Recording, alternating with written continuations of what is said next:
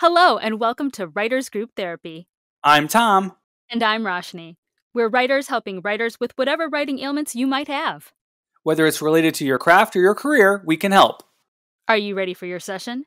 The doctors are in.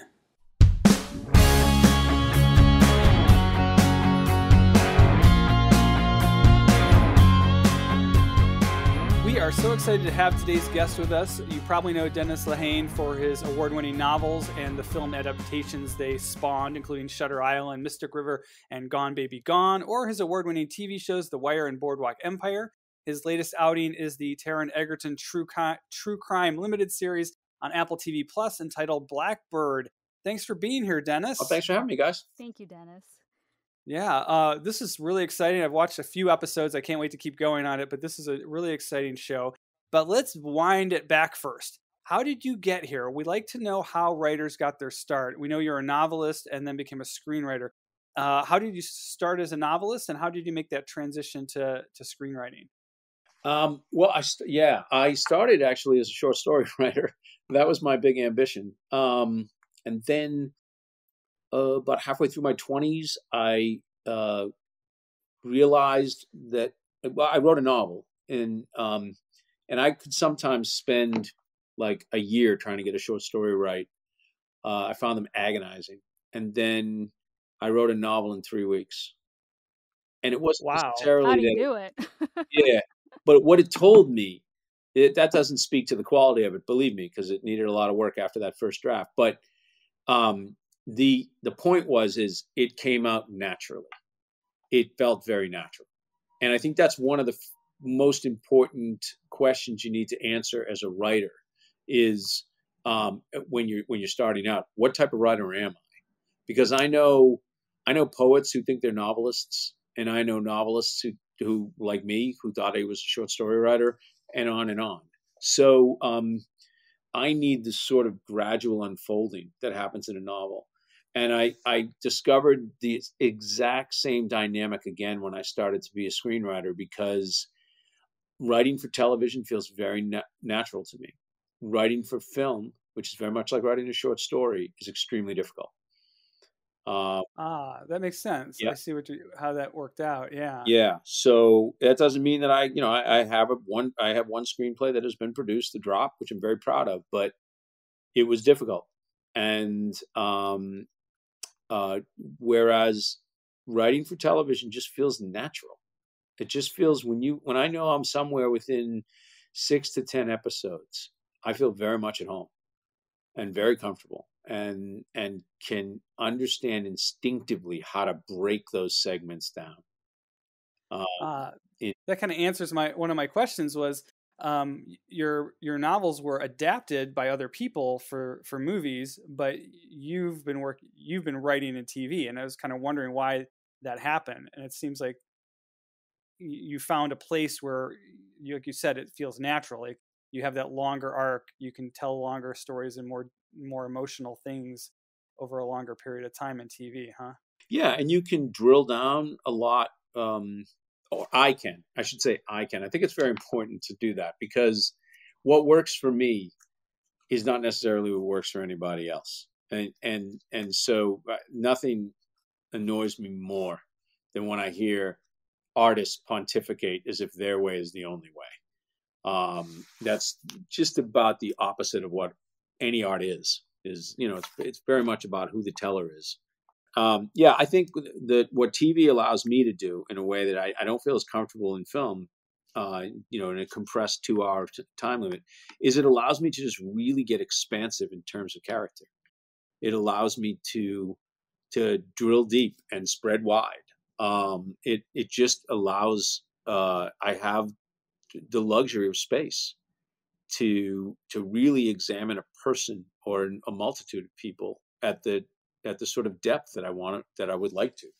So that's why I prefer television. And why and how and when did you make that transition? What was your first introduction to TV writing? Was it from one of your novels, or was it from an original story idea? No, my first introduction to TV writing was on The Wire. And right. And that was that was an education. That was my true grad school. And I had written by that point several novels. I'd written at least 10 by that point. I knew what I was doing as a novelist, and I thought, oh, this shouldn't be hard.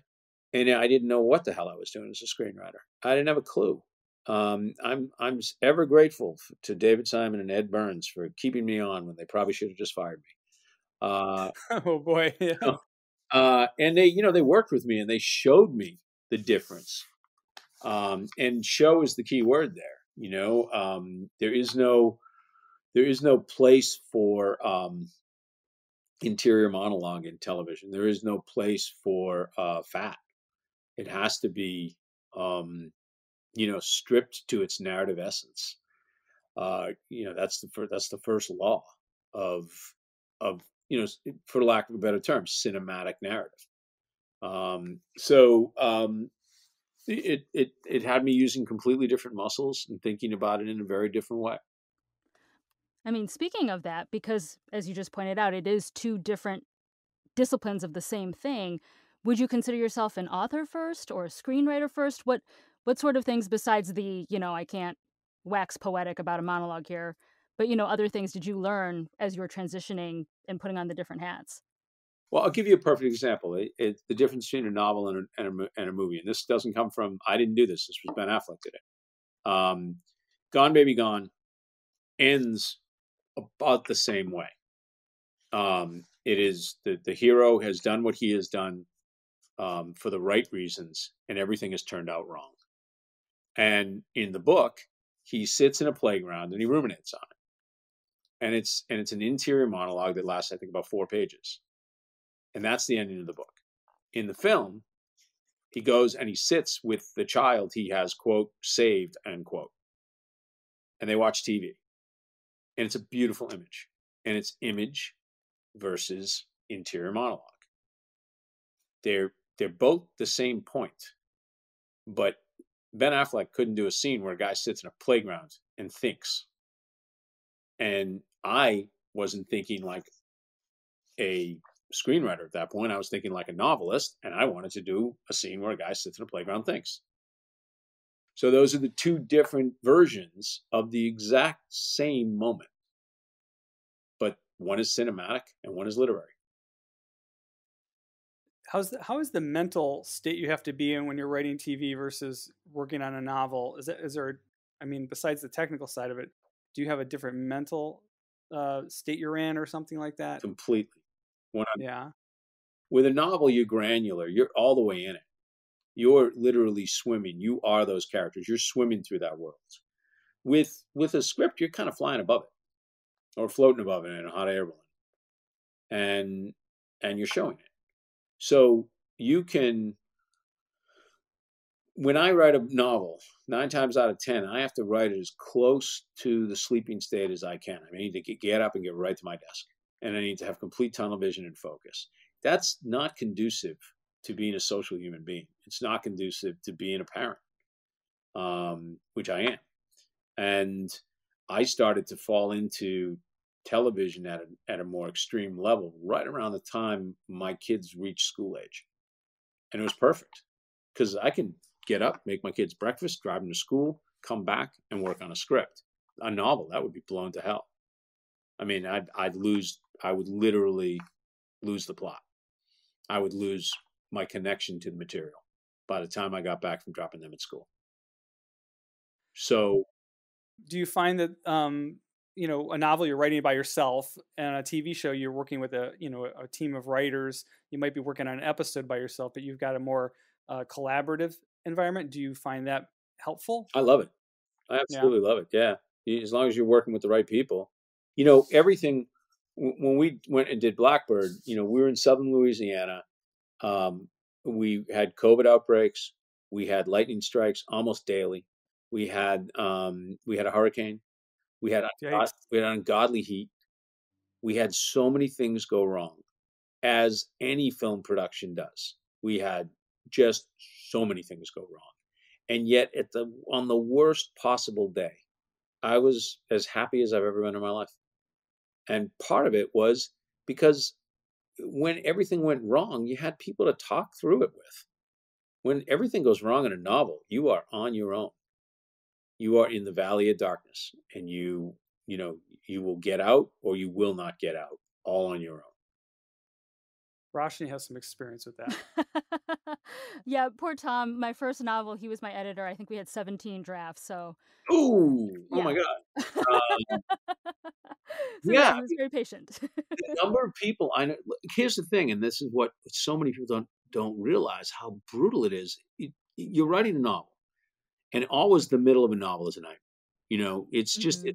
it's acknowledged among all novelists. The middle is hell because all of those wonderful ideas that you had in the first flush of execution, that first draft in the first act, um, all of a sudden you'll get into the second half of the book, and you'll be forced to understand where you made massive miscalculations. David Mamet has a great line: "The problems of the second act are the problems of the first act." Mm. There are things you didn't realize. So Mm-hmm. now you're in the second act, and you don't know what you're doing, and your whole novel is falling apart on you, and everything in the world is telling you to quit. And seasoned novelists push their way through, and sometimes they're still wrong. Sometimes they shouldn't have, and you never know. You simply never know. That's the true horror of a book. To be honest with you, Have you ever had to like leave a book you're working on for like months or years and then come back to it? never happened. I Never left did that. one. Okay. No, I will tell you, I left one once. Uh, I left one and said, I can't wait to come back to this. And every time I came back to it since, I was like, yeah, no, this doesn't work. It was the Wow. one book I quit, and I was right to quit it. Wow. And every year further away from it, I go, wow, that was really bad. Where when I walked away from it, I was like, this is the greatest thing I've ever written. How come I can't make Oh, wow. it? So it's and that's why I do, I speak a lot about this, and more so now that I work in TV. I think the most dangerous thing in the world for a writer is preciousness, is being too um, of confusing the two egos. There's the ego of the work, and that is extremely important, and you should have a very big one.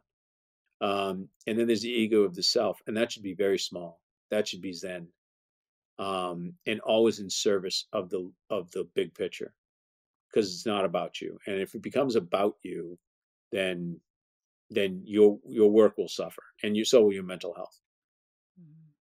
That's actually a really good transition into something we wanted to ask you about because we noticed you have several novels that have been adapted into film. And I Yeah, know you mentioned earlier writing for film is not your favorite. You'd rather write for TV. But were you also just too close to the work and that's why you didn't do the adaptation? Because you adapted yeah. Blackbird. So what happened? Well, adapting my own work for many years was very hard. I couldn't do it. I couldn't see it. Um, and I needed to get my 10,000 hours as a screenwriter before I could really feel comfortable, knowing that I could adapt my own work. But Mystic River is a perfect example. Mystic River was like hot off the press when Clint Eastwood came for it. Like, it was literally, I think it had been out for a week. And so when Brian Helgeland went to adapt it, I think the book had now been on the shelves for, I don't know, 2 months. And I was so close to it. I'd lived with that book for 2.5 years, and potentially, one could argue, had lived with it for 10 years before that, that I wouldn't know what to throw out. And you have to throw out 80% of a book. I wouldn't have had any clue how to do it.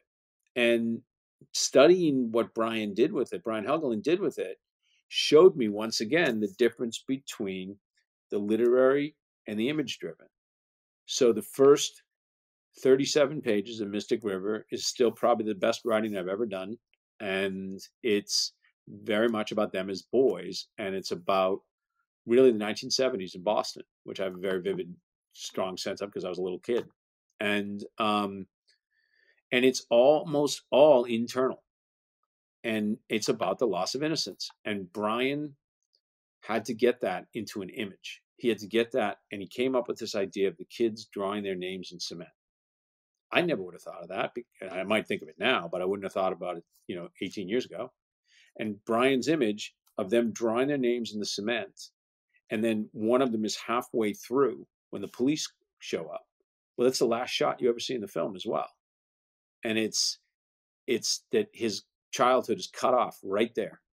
He never finishes writing his name. And that's the brilliance of a screenwriter.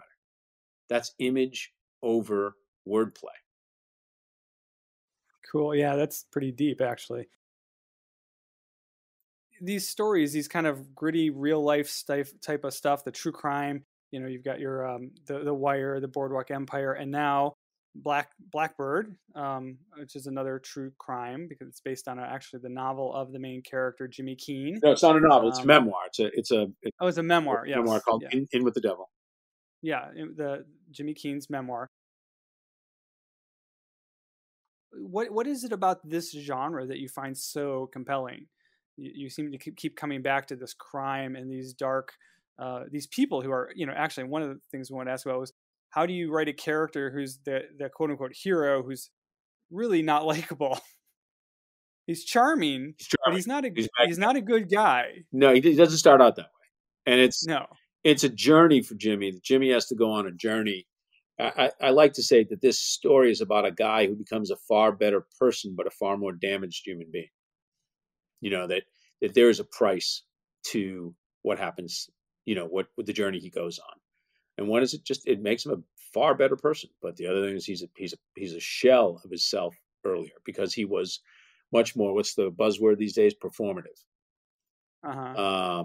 And he was living the life of a very cocky, callow young man, and it caught up to him, chased him down and caught up to him, and then he was asked to do something that was extraordinary in every way, shape, and form, and that is this is a true story, inspired by a true story, certainly, and the stuff that Jimmy Keene did with Larry Hall in that prison is in the macro completely true. It's the details of how he got there. That's things I had to create. But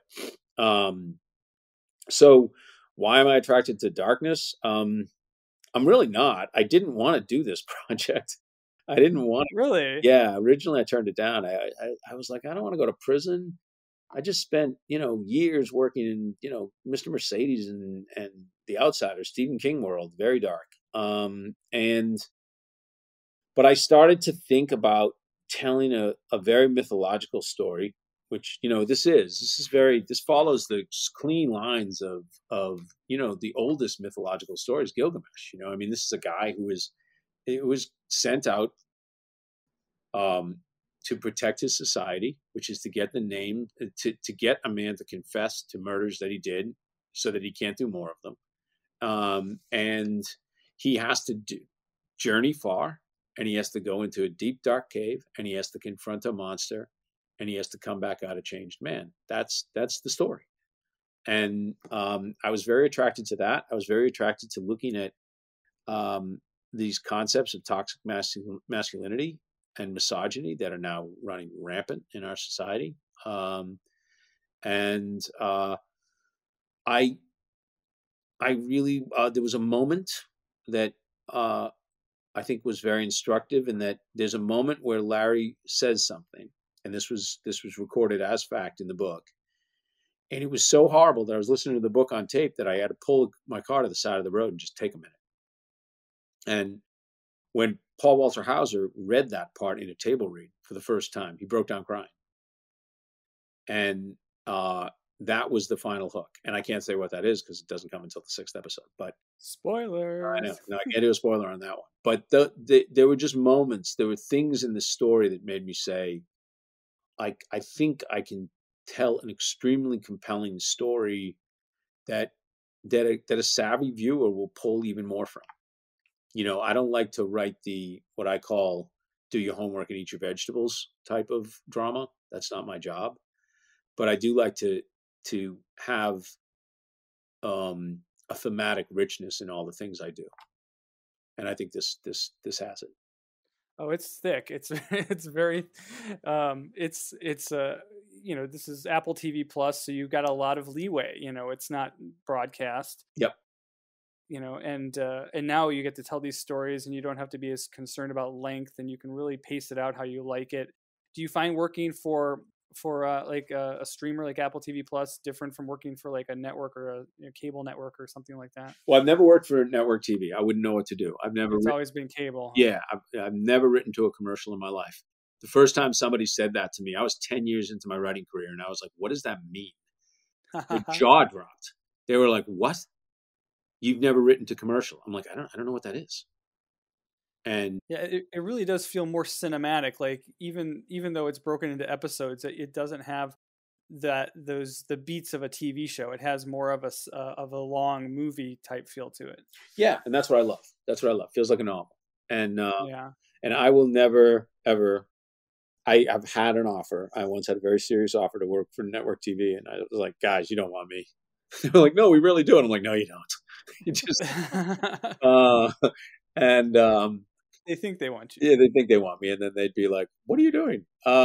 So well, you've got these awards for some of I'm always told The Wire. Everyone always talks about The Wire as being like one of the best written shows like ever. It's very common to hear that. That's kind of hard to live up to, isn't it? Well, you know what it is though, is that that we've been working steadily ever since. It's been a joy for all of us who were on that show that nobody watched when it was on. But we, it is that. It's like, guys, when people say to me, again, that conversation about when somebody came to me and tried to get me to work for network, it was like, they were like, well, we love The Wire. I'm like, yeah, but you wouldn't show The Wire. You wouldn't do The Wire. There's no way you'd do The Wire. And they're like, well, yeah, but we want that Wire feel. Well, you can't. You can't get it. You know what I mean? It's not that Barton Fink feel. You can't get it without committing to what HBO committed to with The Wire, which was an extremely low-rated show that they just allowed us to do. The joke was because they didn't have anything to replace us with.